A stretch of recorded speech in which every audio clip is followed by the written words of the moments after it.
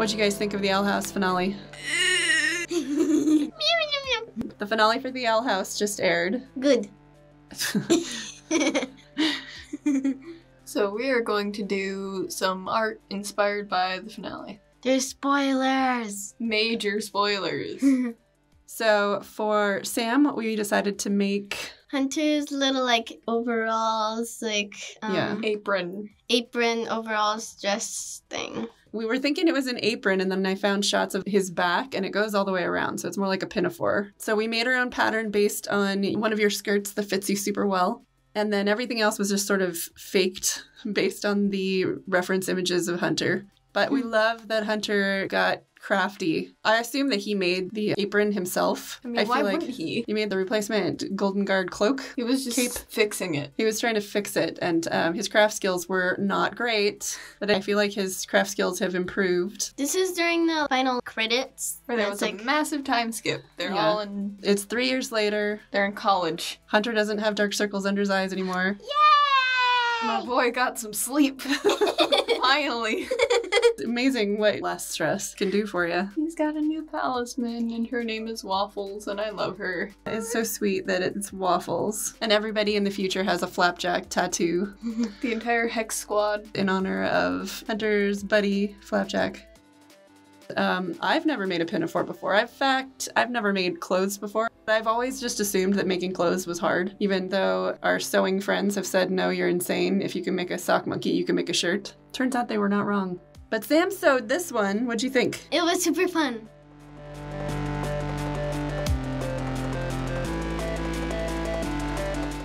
We also did a little painting so it'd be the right color. Yeah, we soaked the fabric and then we used some paint to give it the lighter and darker for the different parts because we were using the same fabric for everything. Yeah. The fabric used for the whole dress was a very, very old sheet. So now that it actually turned out really good, I'm kind of bummed we didn't have nicer fabric because it's a little threadbare. The straps were hard to sew. Yeah, they were really skinny and thick, huh? Yeah. What was the easiest thing to sew? The hems and stuff across. In a straight line and not through 10,000 layers? Yeah.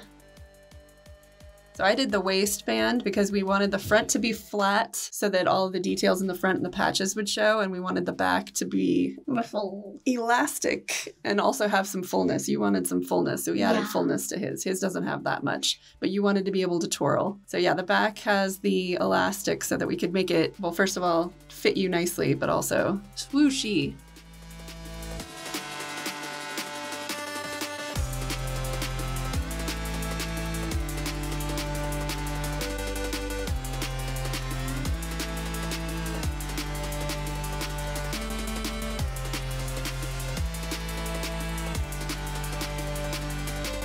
So here's me drawing the little mirror thingy, I don't know. The illusion earring. Yeah. For the patches on Hunter's apron, smock, pinafore. Mm-hmm.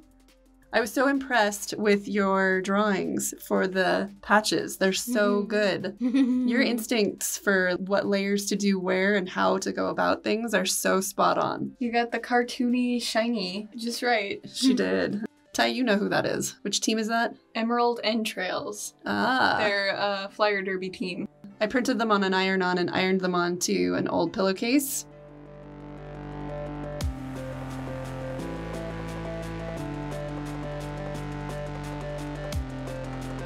Here it is all finished. You've got the tattoo and everything. So cute. I love how it turned out. It's a Hunt Low fan child. So she's got the willow tattoo and the willow headband and willow colors for the shirt and then the Hunter smock.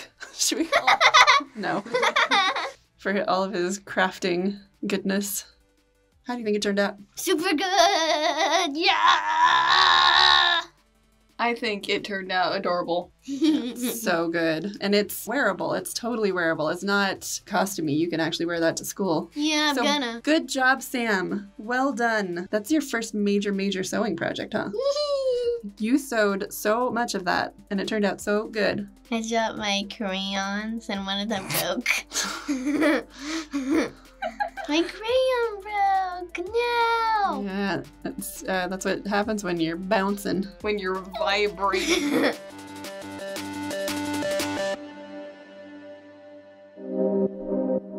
So I'm making a pencil jar. So I've got Sculpey clay, and I printed a layout that is the size of the jar backwards and then traced it with pencil so that I could get an impression of the layout on the clay. And I did one pass that was the base layer, and then I did a second one to make the details thicker. And then I cut them out and slapped them on. I used some clay adhesive to stick everything together. This is, I think, the first time that we've done a bas relief on the channel, where it's not a 360-degree sculpture. It's a flat image that's got some relief to it. It's called a bas relief. Flat 3D. So I tend to go for silly things and fun things, and once there's a big bad and stakes, I'm kind of out. So the first season of Owl House was my season of Owl House, and as it has gotten more and more dire, I've been like, oh, I miss the good old days. So, of course, the end credits for the finale were completely up my alley. So I'm doing the end credits of the Owl House finale. So we've got one of Principal Bump's little plants from his garden. It's so cute that he was gardening. It's going like, blah. Yep. And then we've got the portal door. The new portal door. The new portal door to the human realm. It's so cute. And of course, the palisman. So we've got String Bean, Luce's palisman. He's still pretty new. Then the glove that Amity's dad made to remove the sigils, because that's a big moment. The fact that everybody's going to be able to do wild magic, that's huge. They're not going to be stuck. The University of Wild Magic. I didn't notice the first time through that Ida was the headmaster. I was like, oh boy, the learning. We've also got Luce's mom Camilla's heart pin, and I've got a loaf of bread for bread pun. For the bread pun. I loaf you guys too. Yep. I carved in the flapjack tattoo and King's glyph. Yeah. Keen eyes can spot King's glyph. It's very tiny, but it's there. And I also put Ida's scarf, the Titan scarf. I put it on there too. But I sculpted it all flat. And then once it was all sculpted, I put a little bit of the clay adhesive onto the pickle jar and wrapped it around. And then once it was on the pickle jar, I baked it. And then I didn't have a whole lot of time to paint this thing because we spent a lot of time making a certain cosplay for Samantha. Every time we do a sewing project, it just takes so long. It's not hard. It just takes forever. So I did a paint treatment that was first gesso, then a dark wash over everything. That's watered down paint to get in all the little nooks and crannies and crevices. And then I dry brushed everything with white again to bring out all the details. And then I just did washes of the colors, and that way I had the darker and lighter color shifting, but I didn't have to do a whole lot of blending because blending takes a little more time. It's still pretty quick, but it takes more time. So this is just washes mostly on top of the black and white. And I think it turned out super cute. Yay! Who doesn't need a finale end credits Owl House pencil jar in their lives?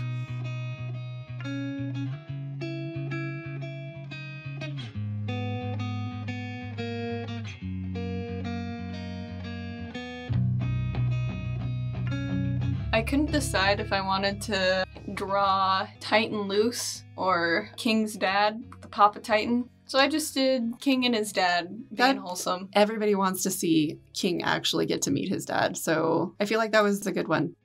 Did Dana ever say why Hootie in the eyeball? People have theories, like maybe King's dad wanted to take a form that would be a little more familiar to Luce, so... Oh, like, I'm a friend, here's my creepy...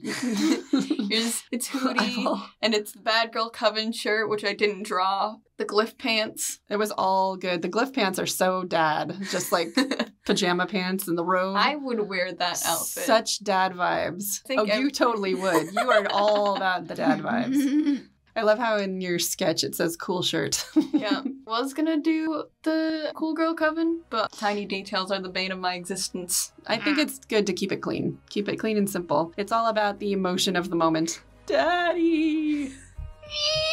What sound does he make? I love everything! Yay!